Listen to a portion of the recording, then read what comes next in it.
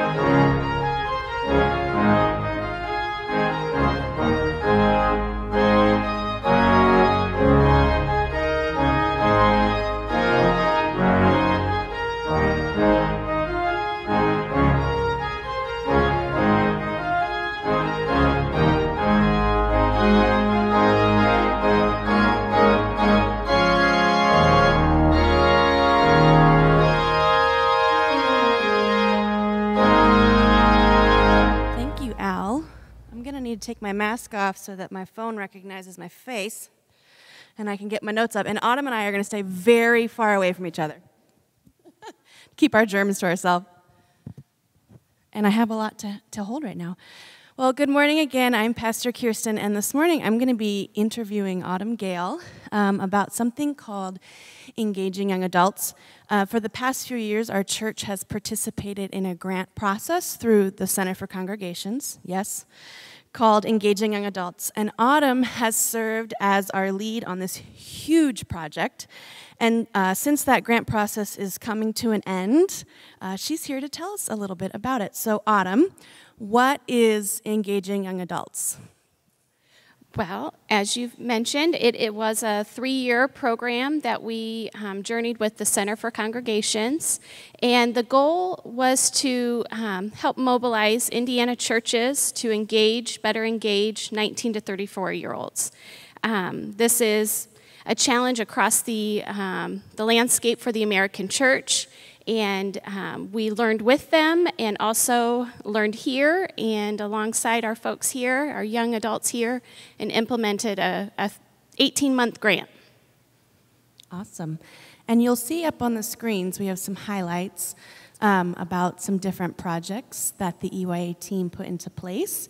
And there's also a really cool poster from which these slides were taken out in the hallway on your way out if you'd like to look at it as well. Autumn, anything you want to say about highlights from projects? I'm springing this question on you literally right now. So you can say pass if you'd like to. No, I'm happy to do that. I'm happy to answer any questions anyone would have about the grant and the process we've been through. Highlights, there are several, so my mind is taking a moment here. The mentoring partnership rises to the top. Many of you have participated in that and intentionally engaged with an AU student for 1 semester. This was a very informal experience, but one that I've heard has been mutually beneficial for students and mentors. And a special thank you to our mentors and students who braved that with us. We averaged about 12 to 14 students each semester, and it was just a delightful experience that we plan to continue here at Park Place. If you're interested in that, we will be starting again. So feel free to check out the website or connect with me, and I'd be happy to talk more with you about that. We had a lot of learning opportunities along the way. We provided a social capital training. We did some financial literacy classes. We had an extraordinary field day last year. This was not in our grant initially. We were able to make some adjustments. But that was another time together. And really the focus of Engaging Young Adults is about relational time together, connecting with one another. And that was a special day we hope to continue in the future. Thanks. And who can we thank for being a part of this process with you? Yes. This 3-year journey would not have been possible without an extraordinary group of volunteers. I think that with the dedication of this small group of volunteers and their intentionality, we saw some really awesome things happen here at Park Place. And I want to personally thank James Bell, Jen Carney, Andrew Gale, Michaela Hamill, Holly Miller, Courtney Rice Alford, Nick Don Stanton-Rorick, Lydia Stanton-Rorick, Pam Shute, Dave Simpson, Graham States, Pastor Kirsten Strite-Harding, Don Brady Wimmer, and Pastor Karma Wood. A special thank you to Pastor Karma and Kirsten in their diligent and painstaking efforts with communications and all that transpired with the welcome space and the signage on the building's website. There were so many details with that, and it's beautiful. So thank you. Thank you. Sorry. You're fine. Just want to say, well done, team. I am so honored to have worked with you all, and thank you. You are a part of a significant ministry here at Park Place that bubbled up some new life for us, and I'm so grateful. Thank you. Well, and Autumn, we want to thank you for your leadership and your passion and your attention to insane, minute details with this grant. We truly could not have done this without you, and you stood in a gap, and we are so grateful for you. And I have something I'm going to give to you once we have our masks back on. But church, here in the building and at home, would you thank Autumn and our EYA team? Yes. Oh, she has another announcement. I'm so sorry. I do have gifts for our team members. For those of you who are here, I will be in the back Northex afterwards. I would like to pass that on, so thank you. Thanks. Thank you, EYA team, for all that you have done for us at this building. As we come into this time of prayer, I would like you to join me in a little activity. And that's everybody, whether you're here in this building or at home. Oftentimes, I like to, well, let me back up just a minute. If you know me at all, you know I'm a busybody. I have a lot of energy, and sometimes I need to consciously remember to slow down. And this time has been crazy. These last 5-6 months has been absolutely nuts. In some ways, yes, I feel like I've had more time to kind of calm down, but in many other ways, I feel like I've been more busy than any other time in my life. And I need to just be. So for the next couple minutes, as we come into this time of prayer, I want you to just be. Close your eyes with me.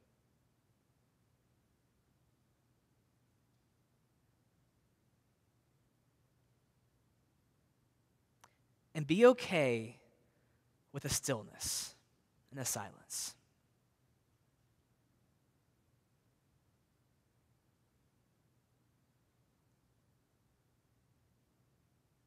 For you young families at home, maybe it's not silent right now.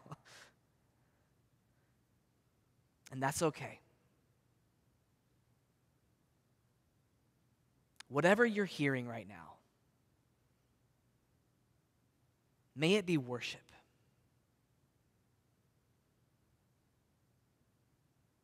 May it be your prayer.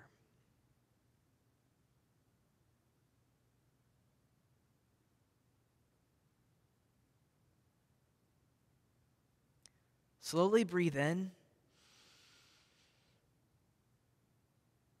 and out.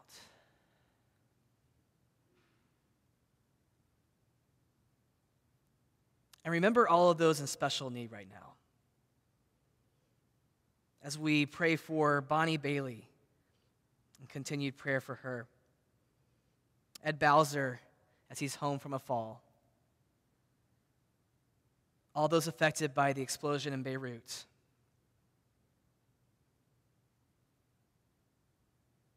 And as we continue this time of prayer, you'll hear an old gospel song. The lyrics will be up on the screen, so if you'd like to open your eyes and follow along with the lyrics on the screen, you're more than welcome to do that. Otherwise, just continue to be. As I went down in the river to pray, studying about that good old way, and who shall wear the starry crown? Good Lord, show me the way. Oh, sisters, let's go down, come on down. Oh, sisters, let's go down in the river to pray. As I went down in the river to pray, studying about that good old way, and who shall wear the robe and crown? Good Lord, show me the way. Oh, brothers, let's go down, come on down. Come on, brothers, let's go down in the river to pray. As I went down in the river to pray, studying about that good old way, and who shall wear the starry crown? Good Lord,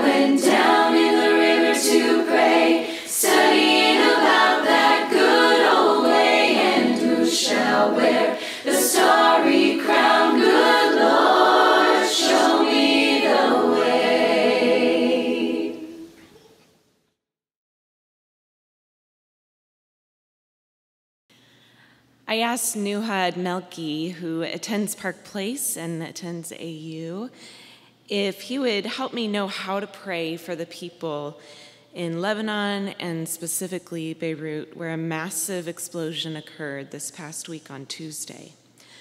The numbers Nuhad shared with me and that are mentioned in many news sources is that 147 have died, 4,000 were injured, and 300,000 are now homeless. 3 hospitals were destroyed. 3 Church of God churches were also destroyed. All of those congregants have been accounted for and are alive. Nuhad has many loved ones, family and friends living in Beirut.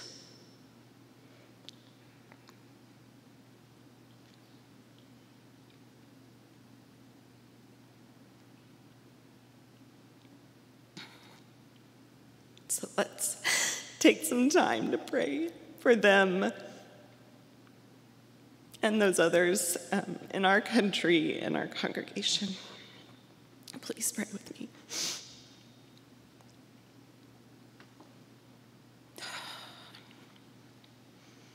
God, I come to you today with as much openness as I feel that I can.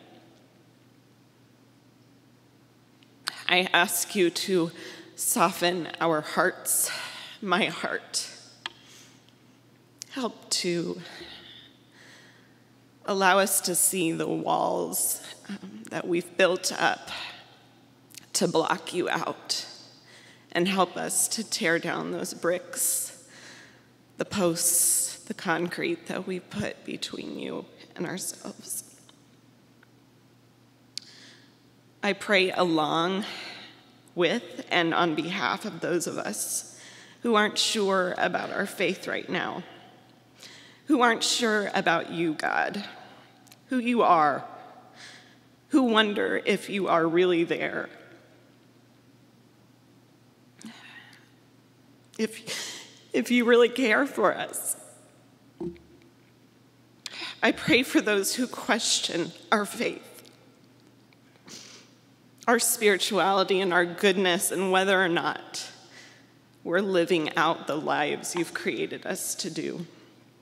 Come alongside us, before us, behind us, and help us remember your gentle leading and guiding. Help us remember what Jesus reminded us of in Matthew. Come to me, all you who are weary and burdened, and I will give you rest. Take my yoke upon you and learn from me, for I am gentle and humble in heart, and you will find rest for your souls. For my yoke is easy and my burden is light. Help us lean into you and rest while also renewing our strength as you promise, so that we can be encouragers and courageous voices of your justice and your truth. Help us to listen well to people who are suffering. Help us to listen to Black, Indigenous, and people of color who have been forced to carry the historical and generational trauma and the current traumas of being brutalized, enslaved, forced to leave their homes and land, and then continuously discriminated against over hundreds of years in this nation. Help us listen to the adults and children who have been orphaned, people who have been widowed, people who have been imprisoned, whether they are guilty or not of a crime. People who are facing emotional, physical, spiritual, and sexual abuse and neglect, and people who feel abandoned and lonely. Help us to be gentle, loving, safe, supportive people, individually and collectively, for those who deserve to be heard. We pray now specifically for the people in and connected to Lebanon and Beirut. We pray for healing of Nuhad's distant cousin who has been injured. We pray for Nuhad's grandpa, whose store was destroyed, and with that, all of his grandpa and grandma's income and savings. God, give them strength to endure and peace. We pray for Nuhad's uncle, Amo Camille, and his work leading Heart for Lebanon to relieve victims, churches, and schools. We are grateful with Nuhad that his family is alive. He expresses so much gratitude for that. We pray for the country as a whole. We ask your hand and guidance in the government systems and deep and long-term political unrest over corruption and in the famine and economic collapse that country is facing. Help each person there know they are loved and important as you continue to be present and loving to them. We pray for protection of the people who've taken to the streets and are being gassed, beaten, and shot at. Help us as a community and our wider nation and countries all over the world know how to help, support, love, and be near to Lebanon as they go through this time. We pray for Bonnie Bailey as she's at home recovering from surgery this week, and Ed Bowser as he faced a fall, but now is home recovering as well. I turn to this hymn, Just As I Am, and the newer chorus from it as I close today. O Lamb of God, or just as I am without one plea, but that thy blood was shed for me, and that thou bidst me come to thee, O Lamb of God, I come. I come. I come broken to be mended. I come wounded to be healed. I come desperate to be rescued. I come empty to be filled. I come guilty to be pardoned by the blood of Christ the Lamb. And I'm welcomed with open arms. Praise God, just as I am. 139 al director musical, Salmo de David. Señor, tú me examinas, tú me conoces. Sabes cuando me siento y cuando me levanto. Aún a la distancia me leas el pensamiento. Mis trajines y descansos los conoces. Todos mis caminos te son familiares. No me llega aún la palabra a la lengua cuando tú, Señor, ya la sabes todo. Tu protección me envuelve por completo. Me cubres con la palma de tu mano. Conocimiento tan maravilloso rebasa mi comprensión. Tan sublime es que no puedo entenderlo. ¿A dónde podría alejarme de tu espíritu? ¿A dónde podría huir de tu presencia? Si subiera al cielo, allí estás tú. Si tendiera mi lecho en el fondo del abismo, también estás ahí. Si me elevara sobre las alas del alba, o me estableciera en los extremos del mar, aún allí tu mano me guiaría, me sostendría tu mano derecha. y si dijera que me ocultan las tinieblas, que la luz se haga noche en torno mío, ni las tinieblas serían oscuras para ti, y aún la noche sería clara como el día. Lo mismo son para ti las tinieblas que la luz. tú creaste mis entrañas, me formaste en el vientre de mi madre. Te alabo porque soy una creación admirable. Tus obras son maravillosas, y esto lo sé muy bien. Mis huesos no te fueran desconocidos, cuando en las más recóndito era yo formado, cuando en lo más profundo de la tierra era yo entretejido. Tus ojos vieron mi cuerpo en gestación. Todo estaba ya escrito en tu libro. Todos mis días se estaban diseñando, aunque no existía uno solo de ellos. La palabra de Dios para el pueblo de Dios. Gracias a Dios. Amen. Well, good morning. I'm Pastor Jonathan Grubbs, and it is good to see you, whether you are here or watching on screen today as we continue in our study of Psalm 139. Now, James chapter 1, verse 22 reminds us to be doers of the word, not merely hearers that deceive themselves. You see, this morning I want to take a few minutes with you, and as we think and reflect on Psalm 139, I don't want us to simply hear it, but how can we begin to experience and do it? Today I want to take a few minutes with you and really focus on 3 verses, verse 8, 10, and 12. And I invite you, if you have your Bibles, to turn with me there in Psalm 139. And as we look today, to hear what the text says, but to experience and to live out this understanding that God is here, that God is leading us, going before us, and that in the midst of any darkness, God is our light. Not simply as words to be heard, but realities to experience. Because that's the point of this whole series of when God's story intersects with our story. You see, Psalm 139 is one of the most personal chapters and sections of the Scripture. It is this intimate encounter with the presence of God that changes and transforms our lives. So today, may we be doers of the word, not simply hearers. Would you again pray with me? Gracious and loving God, thank you for these moments that we can come now to hear from you.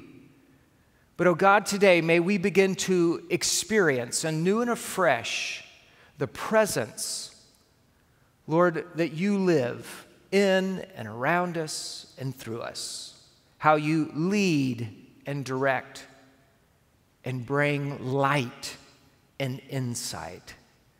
So, Lord, speak anew and afresh to us today. Give us ears to hear, lives that will respond to all that you are saying to us. And God, may the words now of my mouth, the meditations of my heart be acceptable in your sight and useful for your people, I pray in Jesus' name. Amen. And so I invite you today to enter into the story, God's story, and allow it to intersect and meet you and your story. That's what the text, the psalmist, is speaking to. Look at verse 8. It says, if I ascend to heaven, you are there. If I make my bed in Sheol, you are there. See, the first lesson for us today, I believe, is to understand not only that God's presence is in our lives and working in and around us, but it also calls us to understand our being present in our own story in lives. You see, here's the point. God is there, but are we? Have you even lately maybe been talking to someone, you went, are you listening? Or have you been the one where someone was talking to you and they said, are you paying attention to me right now? And you kind of had to fess up, oops, maybe not so much. I believe that's happening in some ways here in the text. In verse 7, the psalmist says, where can I go? Where can I flee from your presence? You see, the psalmist is not just proclaiming the reality that God is there, God is here. The psalmist is also acknowledging probably that there have been moments in their own life and experience they've tried to flee, to run, to go. But no matter what, God is there. But the point is, sometimes we aren't. Can you relate to that? Sometimes we run, we go, we flee, and we're not quite really there. But I think the real problem might not be so much in our running or our going, but just the opposite. Kind of maybe our sleeping. How many of us this morning, let's be honest, whether you're here or watching on TV, how many of us today hit the snooze button this morning? How many of us in a week usually like hitting that snooze button? Anthony Reeder, a French alarm clock designer, patented the first snooze button in 1847. And ever since, we have made use of it, right? Some of us love hitting that snooze button. But it's not just about our alarms. Sometimes it becomes the reality of our lives and our living. Some of us are kind of snoozing on life, our story. We even say things, oh, life's a blur, life's passing me by. You see, we get so distracted, disconnected, preoccupied, and I have to wonder, are we really present? You see, this psalm proclaims that God is there, but I want to ask you today, are you? Because sometimes we're not always present in our lives, in our stories. We aren't really there. I love telling this story.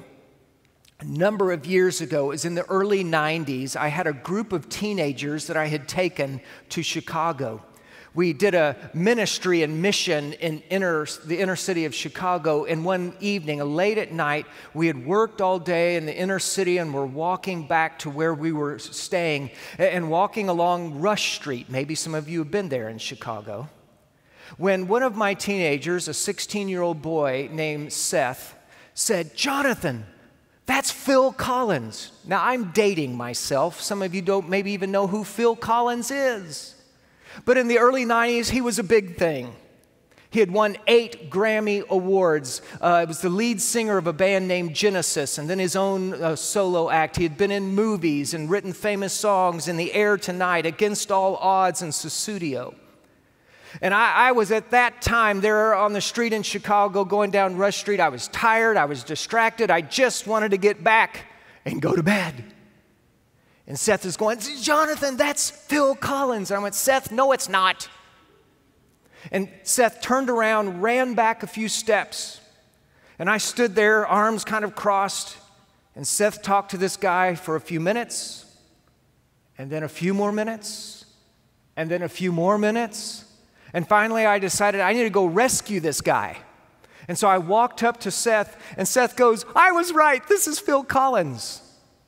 And for more than 10 minutes, Phil Collins stood and talked to this 16-year-old teenager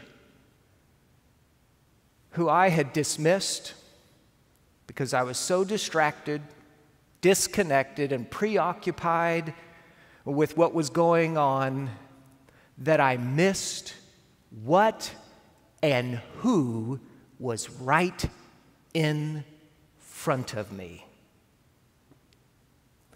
The psalm proclaims, if I ascend to heaven, you are there.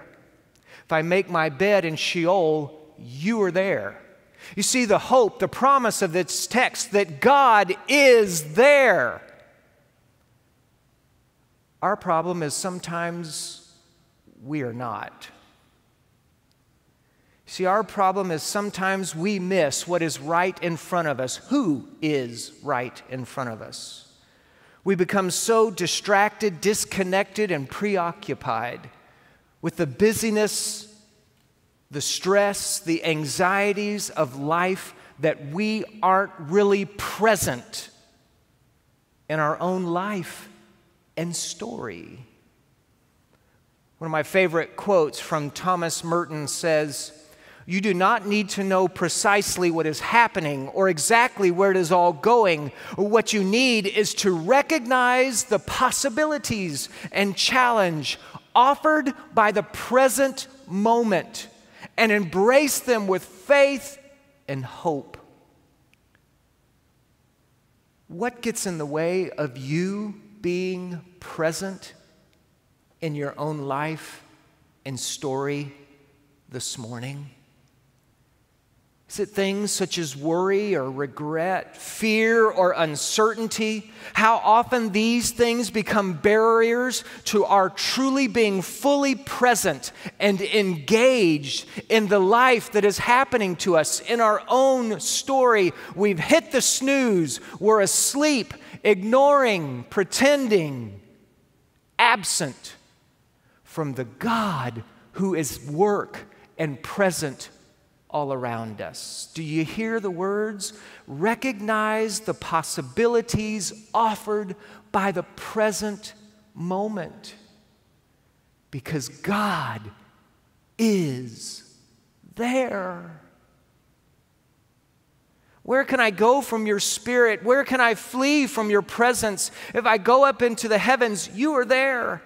If I make my bed in the depths, you are there. That's the gift of the present moment, that God is here with us, among us, present.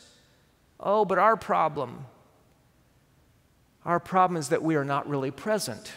Our problem is this: for so many of us, we are spending too much time dwelling on our past or thinking about our future, that we're not really present in the moment. We wonder why we're constantly restless, that we lack an interior peace and joy. But the answer is right before us, literally right in front of us. It's called the present moment. It is God's very presence in the moment. And one of the reasons we miss this great gift is because we failed to live, to acknowledge the present moment. We dwell on the past, not the good memories. Oh no, it's the negative ones. We feel regret for past actions. We experience resentment, which literally means to feel again. And so we harbor anxiety and anger towards persons or a person. We dwell on the hurts, our failures, the regret, resentment, hurt, failure, all of that. Is that any way to spend our moments? Dwelling on the past? Or instead we get consumed and caught up in thinking about the future.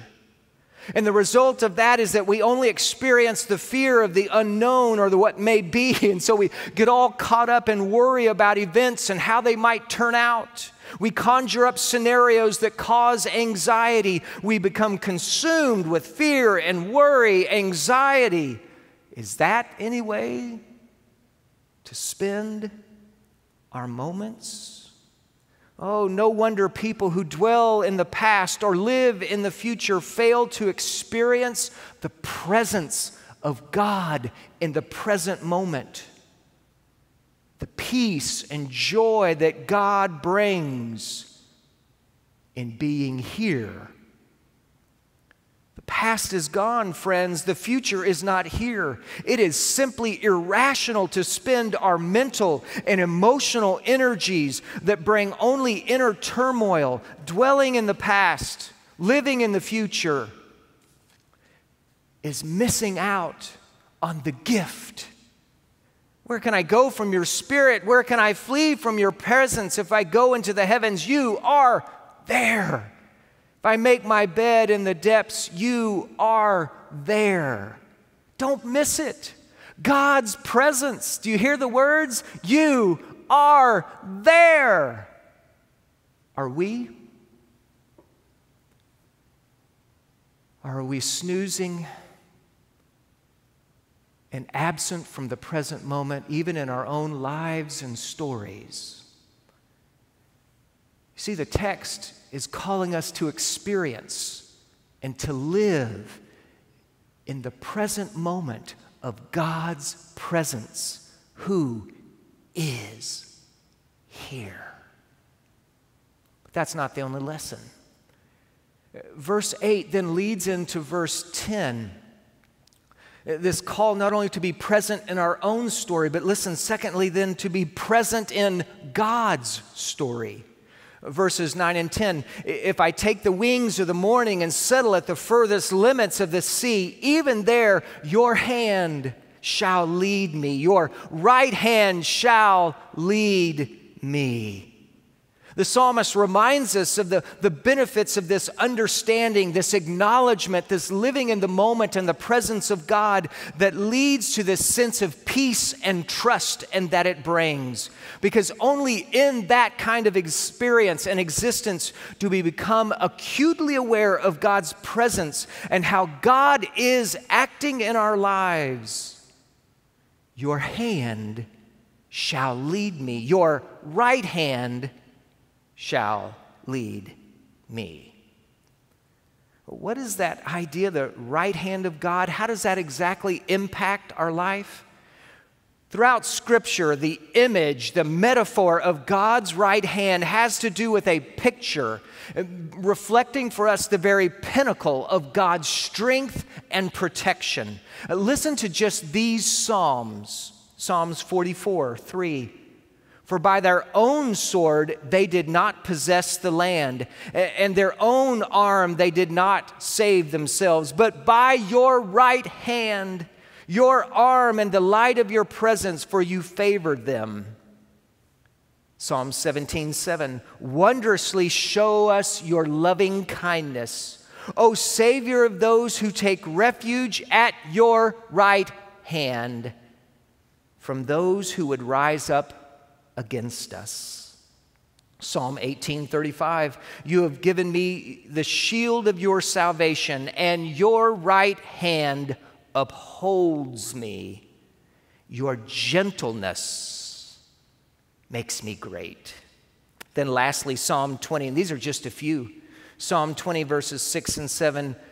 Now I know that the Lord saves his anointed. He will answer him from his holy heaven with the saving strength of his right hand. Some boast in chariots, some in horses, but we will boast in the name of the Lord our God. What are these Psalms speaking to? Listen, it is this idea, this comparison, a contrast of living in our own strength, out of our own energies and abilities that fail, or instead living in the reality, the strength and provision of God's right hand. You see, we have a choice. Do we live by our own hand, our own efforts, our own ingenuities, our own actions?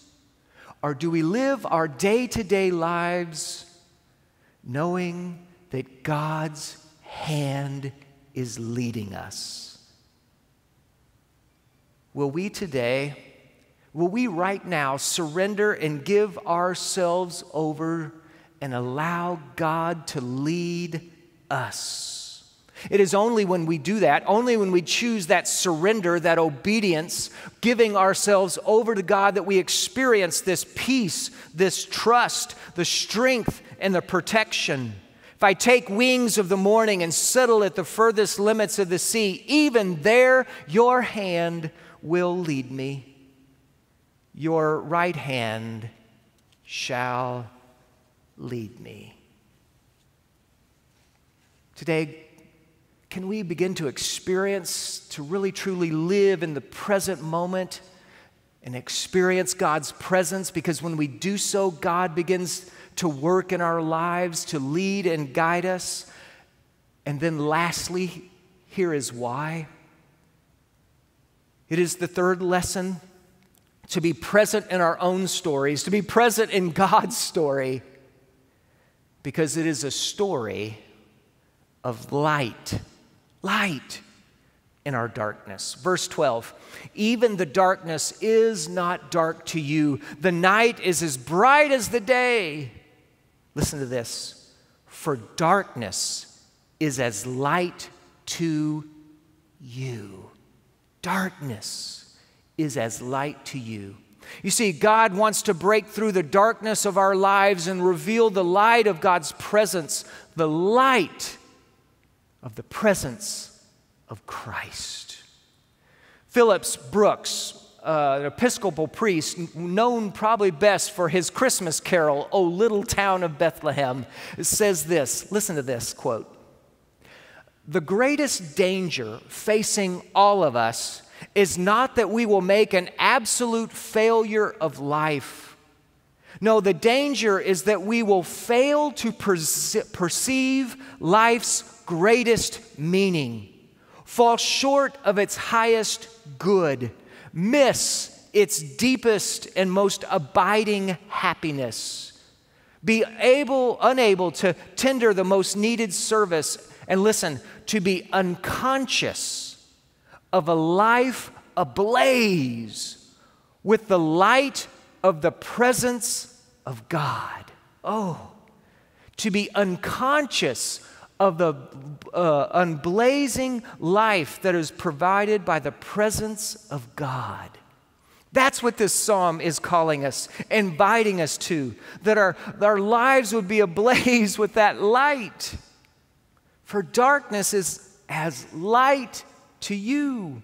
See, what I love about this psalm is it speaks to the reality of our struggling in the dark. Left to ourselves, we are in the dark. As a kid growing up, one of my favorite places to go was McCormick's Creek State Park down in Spencer, Indiana. If you go to McCormick's Creek State Park, there's a cave there called Wolf Cave. Fortunately, I don't think you can go through it anymore, but as a kid years ago, you could. It's a little bit more than 50 yards or so, and one of the things I would love to do is to turn off the flashlight at the beginning of the cave and then make my way as it wound through the darkness. And invariably, as I would kind of wind through the cave and use my hands to try to figure it out, I'd hit something and knock my head, scratch my knee, fall down, but finally kind of wind out until I could finally see the light at the end of the cave. That has been an important metaphor in my life, because I have found my life now as an adult, often now, still kind of trying to feel my way through life, groping through the darkness, hitting my head, scratching myself up, wondering how much further, where things will turn out. You see, this psalm speaks to the reality of our struggle in darkness. And friends, there are some of us here this morning and at home that are doing more than just simply bumping our heads, scratching our knees, and stumbling. We are experiencing hurt and pain and struggle on a deep emotional level. We are struggling and wandering in the dark. But the psalm doesn't just speak to the reality of that darkness. It then speaks to a different way. For darkness is as light to you. You see, it points us to a different way because life was full of choices. And we can choose not to just stumble through the darkness, but to look to the light. 1 John 1:17 says, "But if we are living in the light of God's presence just as Christ is, then we have fellowship with each other, and the blood of Jesus, his Son, cleanses us from every sin." You see, the Bible tells us that we have a choice in how we live. We have a choice in terms of how we see life. Will we live it according to the light? Even in our darkness, that is what the presence of Christ, the Holy Spirit, is all about. One of my favorite writers and theologians, Thomas Oden, says, "Our modern tendency is to depersonalize the Spirit, to treat God the Spirit as reducible to an idea of spirituality or some attribute of God, rather than God's own personal indwelling in the moments of our life and throughout human history. And this has contributed to the neglect and the misunderstanding of God." You see, this psalm points to a different way. For the darkness is as light to you.